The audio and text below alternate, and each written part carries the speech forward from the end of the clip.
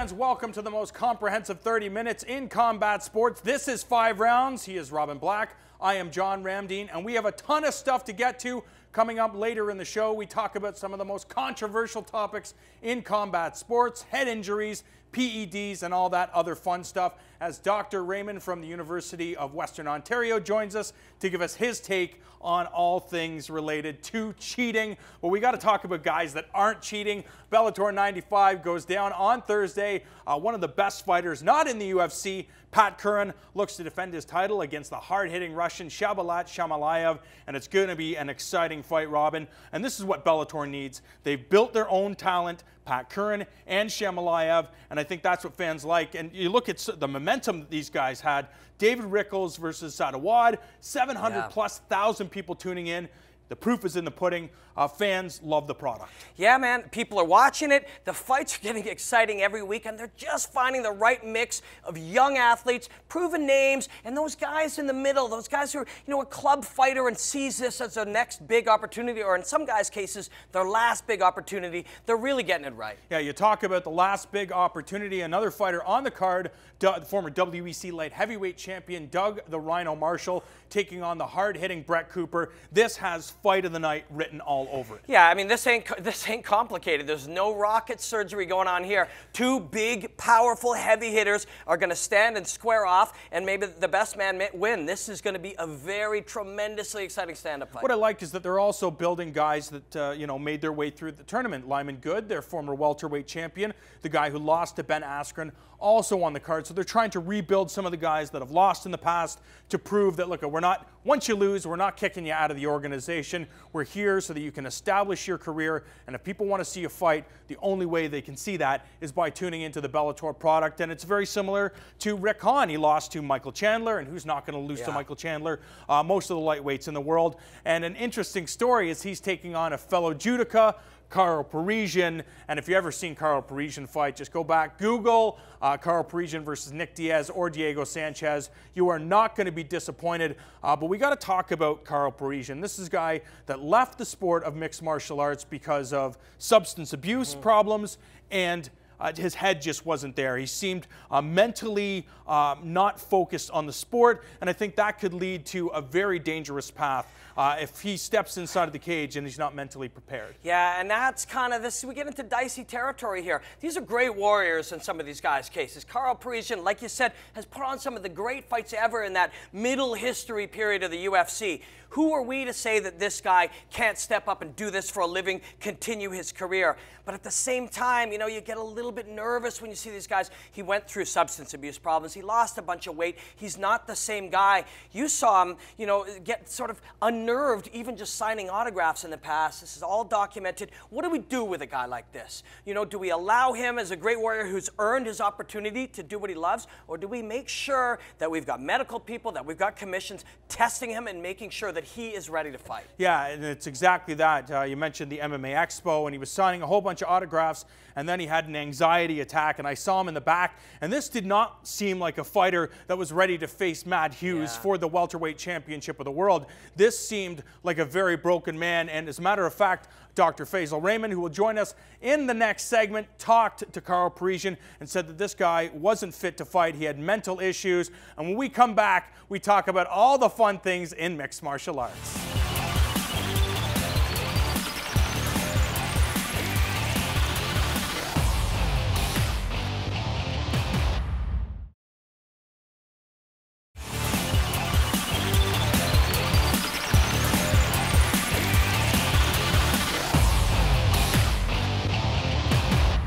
Welcome back to 5 Rounds, and joining us right now, Dr. Faisal Rehman, the Associate Chair of Medicine at Western University, and he was a doctor who has been involved in numerous combat sports events, including the UFC.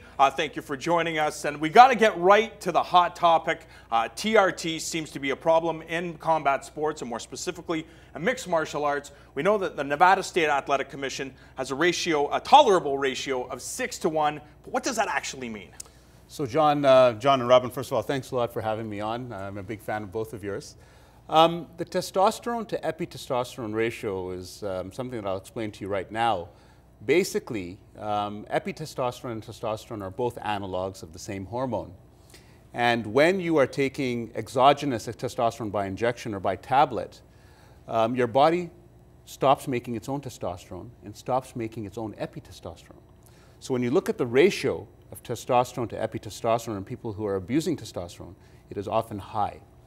And a normal value is probably close to 3 to 1. So anything above 3 to 1 is likely abnormal. And I think just to leave some room for error, you know, the World Anti-Doping Agency has established 6 to 1 as the proper ratio. But that's kind of indicating double, abuse. right? That's kind of double the natural. It is, absolutely. And I think that is a problem because there may be people with ratios of 4 to 1 or 3.5 to 1, for example, who may be abusing. But again, to try and make sure that there's no room for any controversy, you know, they've established that ratio of 6 to 1, but there is room for error there in missing people who are taking testosterone. The fact is that all of this stuff is subjective. You and I were having a conversation about it before, and it just comes down to the individual. I could go into my doctor and say that I don't feel very good, I feel tired, and those could play a factor when having your doctor prescribe certain things to you. So that's a great point. As you know, there are a number of athletes who are taking testosterone who have medical clearance. And to me, it's a very vague and troubling area. Now, if you're a young kid and you develop testosterone deficiency from a very young age, it becomes clinically very evident. You fail to develop secondary sexual characteristics. You know, you don't get proper pubic hair development, proper facial hair development, muscle development. And so to diagnose testosterone deficiency in a young kid is not difficult or less difficult. But in an adult, it's very vague. You know, I could have testosterone deficiency right now and my only symptoms will be, you know, I'm a little bit tired and I lack some energy. So when athletes are going to their docs saying, you know what, I'm feeling a little tired and I'm feeling a little off, can you check my testosterone level? Well, that's a big can of worms that you're opening up there. Yeah, and I mean, shouldn't you be exhausted and having trouble sleeping and being tired all the time just because you're training for a fight? Exactly. I mean, these are very vague symptoms. Often these symptoms have multiple other explanations. And it's not unusual in that patients with these symptoms, when they take extra testosterone, that the symptoms don't get better. But in people who want to play the system a bit in order to get testosterone to enhance performance, that's where the problem is. Because they go in with these complaints. And strictly, you're supposed to check the testosterone level at 8 in the morning, okay? If you check it at any other time, especially later in the day, it can drop by as much as 30%. Wow. And if docs who are ordering this test don't know that, they could interpret a normal level as being low. And then you're prescribing this medication to a patient who is using it for the wrong reasons. Let's crack this nut a little bit deeper here. We're talking about testosterone replacement therapy, and really, in some ways, it's perceived to the average fan as just a way for guys to get a doctor to prescribe them something similar to a steroid that allows them to perform better, and a way to get commissions to say it's okay. I mean, is this what we're looking at in a lot of cases? Unfortunately, I believe in some cases this is the case. Now, most doctors are very responsible. You know, they take a full history, see what are the risk factors for this patient having testosterone deficiency. Were they exposed to certain medications? Were they exposed to certain diseases that can impair testes function and decrease your testosterone production? Then they do a full physical exam looking for signs of testosterone deficiency, and then they do the biochemical test. The biochemical test, if it borderline, needs to repeat it 2 or 3 times. So they do the proper job. The problem is, if someone's not well versed in this area, and they do the test, and the patient, instead of doing the test at 8 in the morning, does it at 8 at night or later in the evening, you know, you could falsely label people as having testosterone deficiency. You give them the prescription, and they abuse it. Now, what about some of these athletes, for example, college wrestlers or high school wrestlers that start, you know, an athletic endeavor at a high level from the time they are 12 or 13 or even lower than that, saying 8 or 9 years old? Take that into college and university. They've really been working as an athlete over those years. Would those type of athletes or those individuals, and I know it's case by case, but would they see a decrease of testosterone because they've been working so hard throughout their life? Great question, no. Strictly saying, you know, even if they're training hard from a very young age, their testosterone secretion should be the same, and they should not run into any difficulties that way. What I worry about, though, if these young kids start taking exogenous testosterone or injectable testosterone or oral testosterone supplements from a young age, they can cause testicular atrophy, which means shrinking of the testicles, and they can develop significant testosterone deficiency later in life. And the consequences of that So now all of a sudden we got a guy who was juicing when he was young. He gets a little bit older, and that causes him to have low test, goes to see his doctor, and his doctor says, here, you're on TRT. And all of a sudden we have a guy who's been using juice through much of his life, getting it prescribed for him now. Absolutely. You hit it right on the nail there.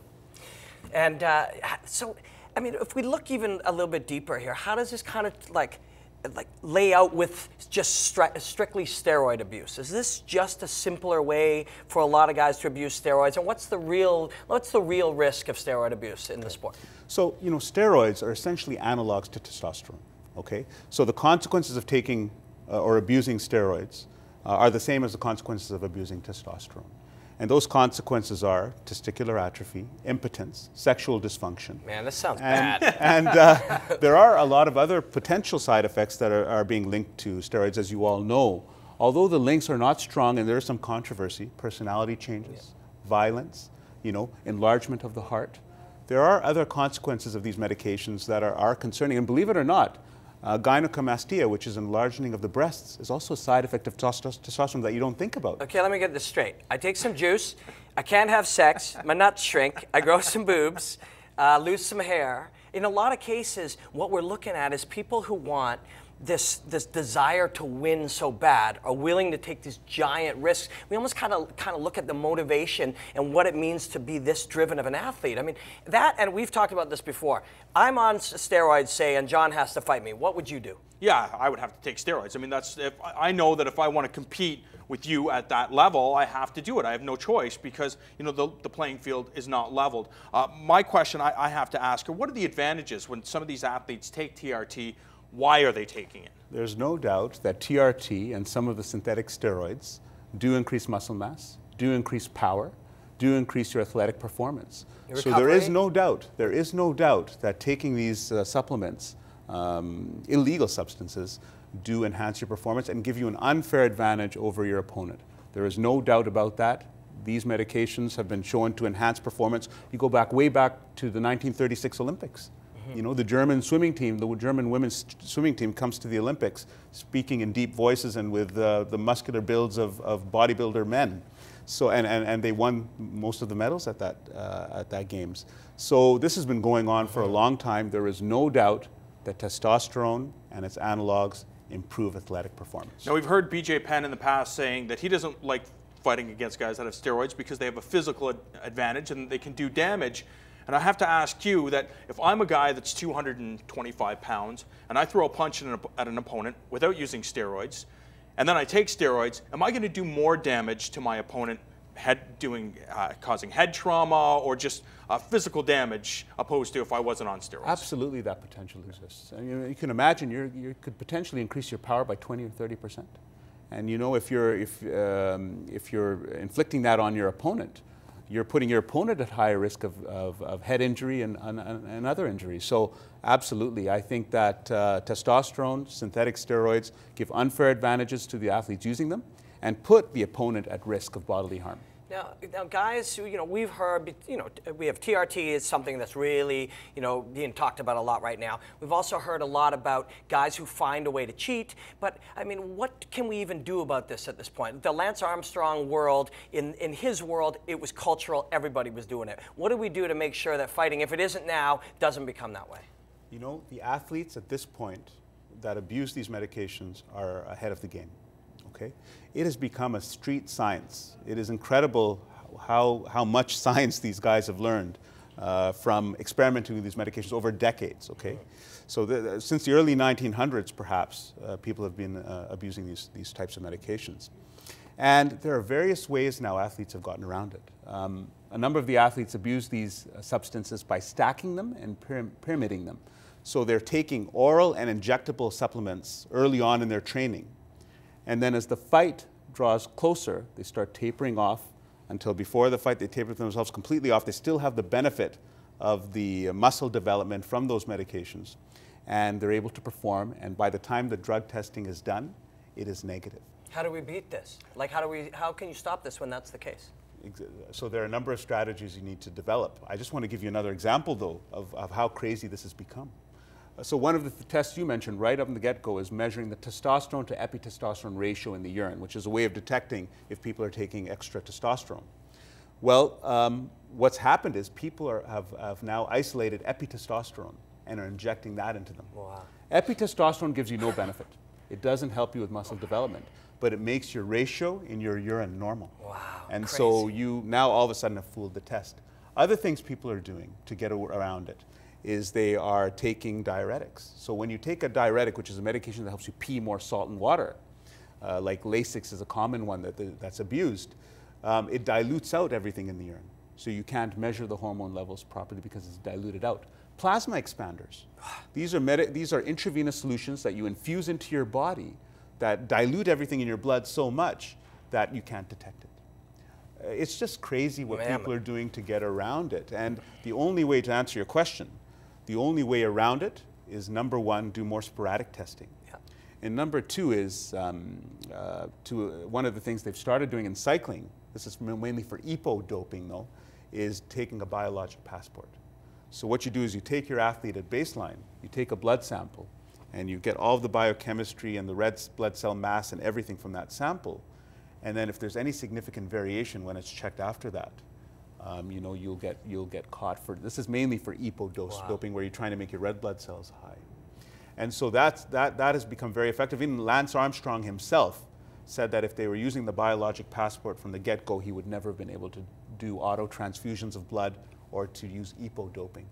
When we come back, we are talking about more controversial subjects, including head injuries here on 5 Rounds. Don't go anywhere.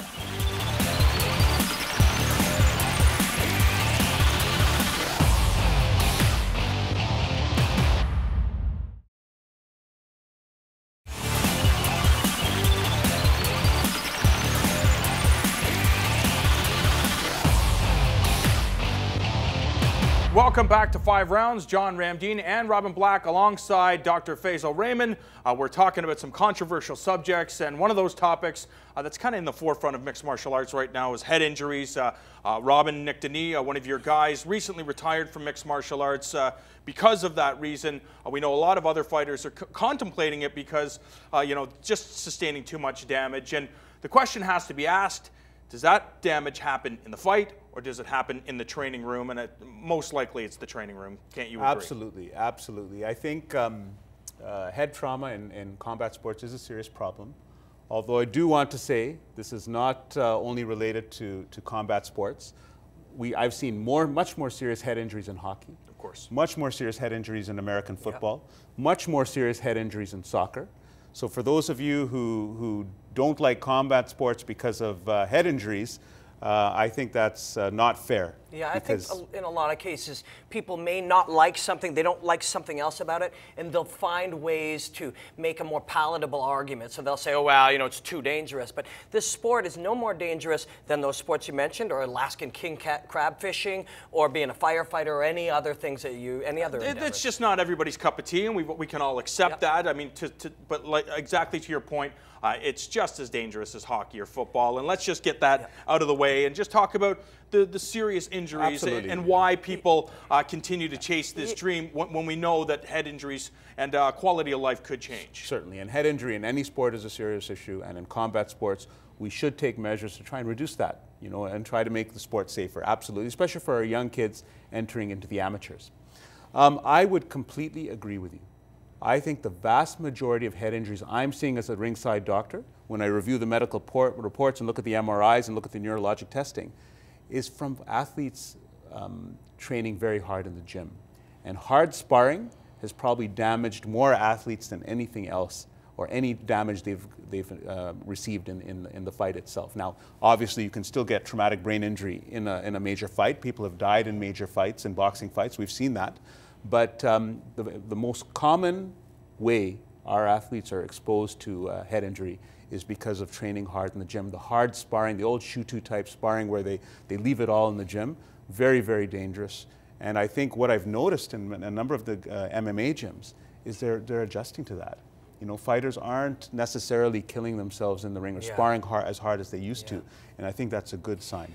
You know, the American Association of Neurology just released something, and they examined hundreds of fighters, and they found, you know, and the reason I bring this up is, yes, we agree that this isn't the most dangerous thing in the world, but it's still valuable for people who want to go through this, you know, compete in the sport, and, you know, critics of the sport, to really know the actual risks. And the neurosurgery release just came out and said that after, you know, 10, 15 years of fighting, we saw shrinkage in the caudate part of the brain, as well as the amygdala, both which affect memory, learning, and emotional response. So is that something that you really, how can you make sure that we monitor athletes so that we don't see that happen as they get older? Great question, and I just want to echo exactly what you're saying. The athletes that run into trouble are the young kids who start boxing, let's say at age 15, and you know, by the time they're in their mid-30s, late 30s, if they've suffered a lot of brain trauma, they're starting to show the clinical sequelae of recurrent head injury. And I think the best way to monitor for this, first of all, is to probably start neuropsychological testing and psychometric testing early on, get a baseline result, and follow them serially over the years. The main problem with that is that these tests are very expensive. You know, it's about $2,000 for me to arrange neuropsychological testing for an athlete, and that's not covered by OHIP, okay, or by healthcare. So that's a big issue. That's the monitoring issue. The second issue is we need to follow these patients longitudinally to see what in their training pattern predicts their chances of getting signs of encephalopathy or brain damage from fighting. Is it the amount of sparring they do? You know? Is it the amount of weight they cut? We know from studies in boxing that the degree of weight cutting puts you at much higher, the higher the degree of weight cutting, the higher the risk of getting an intracranial hemorrhage or bleeding in your brain from a punch. So is it the weight cutting? Is it the amount of sparring, the hard sparring they're doing? What's putting them at risk?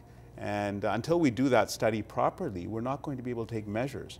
I think one of the things I'm fully supportive of is cutting back the amount of sparring you're doing in preparation for a fight. I think that's dangerous, and I think fighters are also realizing that when they're seeing their colleagues run into difficulty. Well, clearly it comes down to awareness. A lot of these fighters have to know that they have to ease up inside of the gym. And I want to thank you so much for joining us, Dr. Faisal Rehman, and my good friend, Mr. Robin Black. We want to thank you so much for watching 5 Rounds. I'm John Ramdeen saying so long.